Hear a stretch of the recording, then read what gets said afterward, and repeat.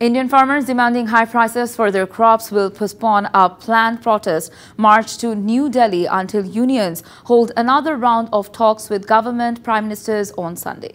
Agriculture Minister Arjun Munda, who met farmers' representatives on Thursday, along with Commerce Minister Piyush Goyal and Minister of State for Home Affairs Nityanand Rai, said the talks were positive.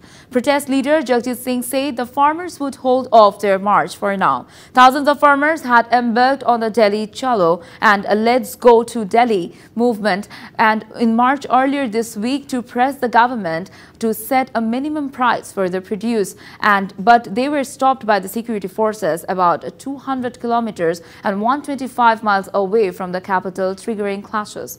The protest comes 2 years after Modi's government, following a similar protest movement, repealed some farm laws and promised to find ways to ensure support prices for all produce.